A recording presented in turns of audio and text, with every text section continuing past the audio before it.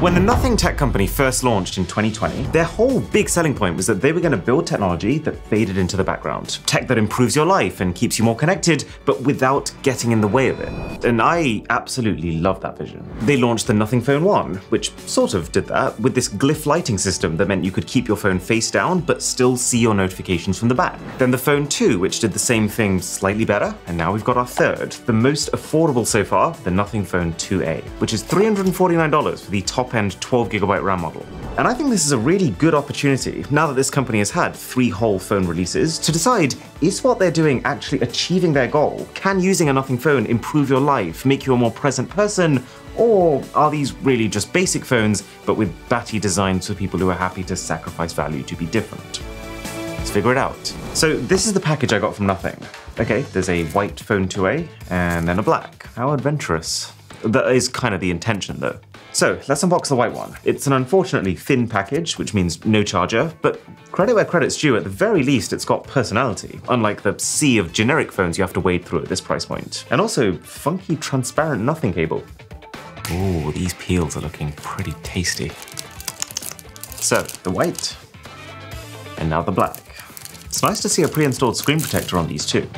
And immediately, the second that you or anyone picks this up, you will get a reaction. It might not be a good one. Drisha thinks it looks like a face with some intestines coming out, which is fair, and I can't completely erase that image from my mind now. And Joseph and my team just burst out laughing. The design is clearly not for everyone, and you are going to have to be ready to defend your choice to people. But there's a few reasons why I personally do rate it. Part of it is the screen. To achieve even slim screen borders like this at a sub $350 price point is very hard to ignore. Like when I cycle between my $1,200 S24 Ultra and this, yes, I prefer the S24 Ultra obviously, but it doesn't feel like I'm jumping from expensive phone to cheap phone, which in itself is an achievement. Part of it is the sides. It's got a completely fingerprint resistant finish. I love these matte black buttons, and also how you can kind of see bits of the rear design through it. And part of it is of course this bizarre uniqueness that you would call the rear. This is a plastic phone by the way, which is fairly standard for the price, but what I like is that they've leaned into that material as opposed to trying to hide it. There's a lot of companies who try and make their cheaper plastic phones feel as similar as possible to their flagships, which are made of glass and metal. But doing that often just makes them feel like knockoff versions of the real thing,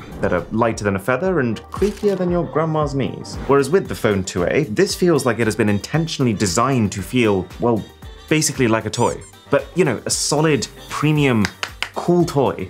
You know those fancy robots you'd always see on the store shelves as a kid, but you wouldn't even dare to ask your parents for? That's the vibe that I get from the Phone 2A, especially with this whole glyph lighting interface running through its veins. And whether it is or it isn't, it doesn't feel like yet another mass-produced slab. But what about the software? Because you can have crazy design, but if the goal of Nothing is to have tech that truly does disappear into the background of your life in a way that's fundamentally different to anything else out there, then whether or not that succeeds is going to rest almost entirely on what it's like to use. So one part of it is the UI, this black and white, completely stripped back aesthetic, which I like. There's lots of useful widgets, the personalization is great, like with your folders for example, you can configure exactly how you want the apps to display, and even pick from Nothing style cover photos if you find that cleaner. And the AI wallpaper generator I think is fantastic.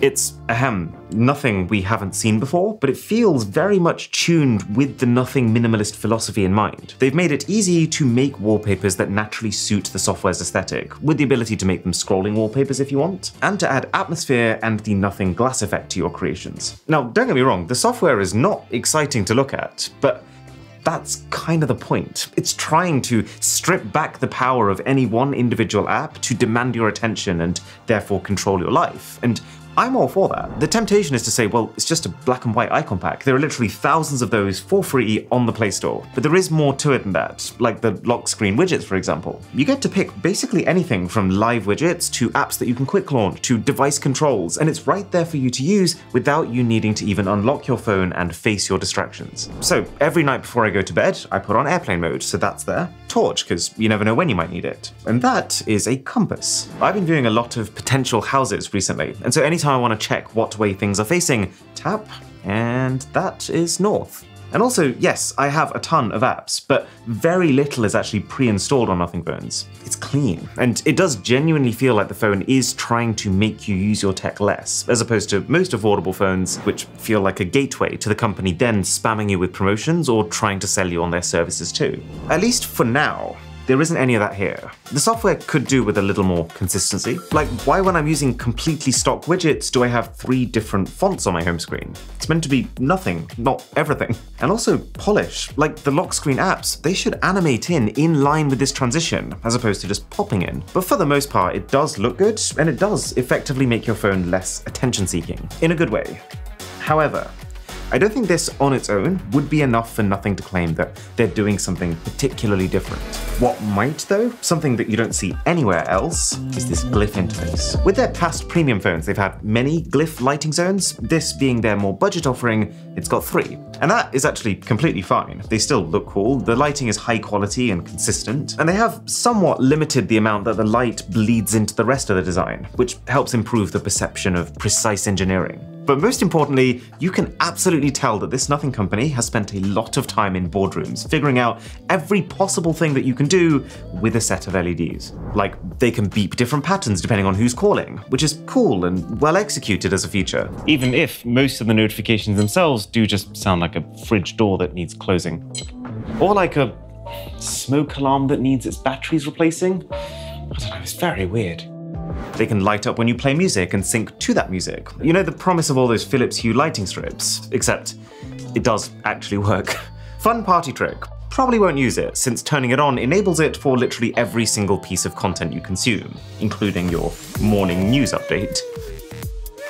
Essential notifications though, I think this is such a cool feature. You can choose any one of your apps and then specify any type of notification from that app that you'd like to mark as important. So for example, with your emails, you can choose which inbox counts as high priority, or for Slack, you could say, well, it's only really vital if there's an incoming call. And once you've done that, anytime one of those notifications comes in from that point, this glyph will stay lit up until you next unlock your phone. Have you ever heard of the saying, there's 2 kinds of people, those that keep their phone face up and those that keep their phone face down? Well, choosing a Nothing phone is basically you declaring that you're part of the down club. This is designed so that when you're out at dinner, for example, you flip the phone over, which can activate Do Not Disturb mode, by the way, so nothing's ringing. And you can rest easy knowing that anything important, you'll still see it, and all the rest of the notifications, well, you can get to them later. That concept, in my mind, is beautiful. And something introduced in the last generation, which takes it a little further, is that one of those glyphs is also a timer. So if you set a stopwatch, for example, you can see the progress, and if you order an Uber, you can see how long till pickup. So all of this sounds amazing. What's wrong with it? Well, while I do like the idea of looking at the back of your phone for a notification, you're losing most of the information that accompanies that notification. So for example, if you're using this to time your Uber, at some point close to pickup, you're going to need to see the number plate of the driver who's picking you up. So you are at some point going to have to turn your phone over and enter the app anyways. Or like with emails, for example, even though it's very thoughtful of them that you can set certain inboxes as priority, the problem is that within any given inbox, there's still going to be vast amounts of variance between the level of importance of each email that an LED on the back just can't distinguish between. I mean, just for an example, over the last few months, my emails have ranged from, would you like to take a flight to the United States to interview the CEO of our big tech company, to would you like to test our rotating makeup brush? And pretty clear one of those is more important than the other. And the same is true for messaging. Like, in theory, it makes sense to mark your parents, for example, as important enough to light up the glyph in case there's an emergency. But then the vast majority of their messages are not going to require immediate attention, and so at that point, are those really essential notifications? After using this for a little bit of time, I imagine most people will experience enough false positives, messages marked as important that end up being not very important when they check them, that they start to tune out this essential notification glyph, which kind of defeats the purpose of it in the first place, and now you just look like the fool who left their torch on.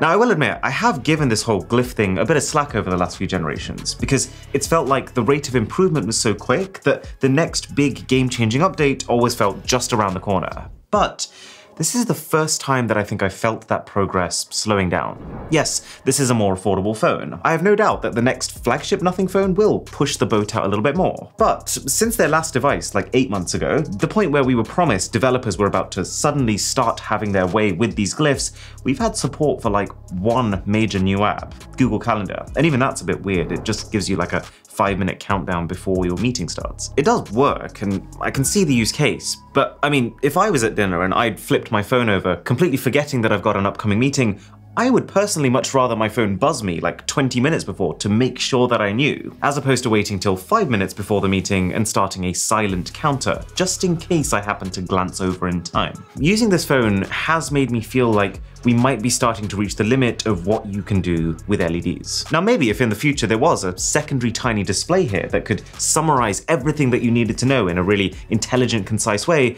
it could become a game changer. But as it stands, that's about where the Glyph interface's useful functionality ends. And if you're enjoying this video, then a sub to the channel would be Tagglyphic.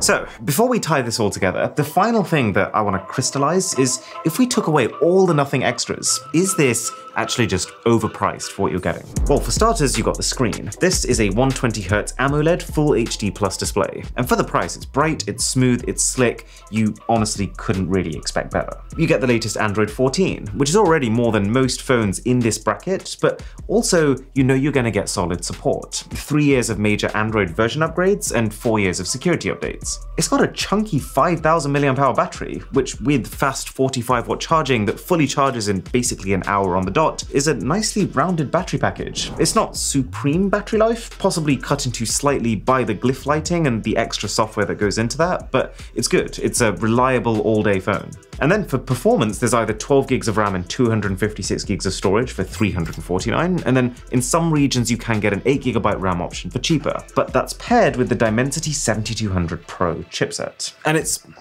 actually gotten a lot faster as I've been using it. When I was first setting up the phone and it was downloading 100 apps while messing with the settings and the camera at the same time, it was chug city. It definitely got overwhelmed. But as I've settled into more normal usage and the phone's learned my behaviors, it's fine. It's fast for the most part, it's smooth for the most part, it plays the games I want to play, for the most part. The only reason I'm caveating it is because every now and again, you do get reminded that this isn't a top tier flagship. Like sometimes when you exit an app, you'll get a bit of lag, sometimes the camera takes a while to load, and sometimes the photos, when you capture them, a while to process. But those things only stand out because for 95% of the things you do, it will slice through them like butter. So then the only remaining question mark is the cameras.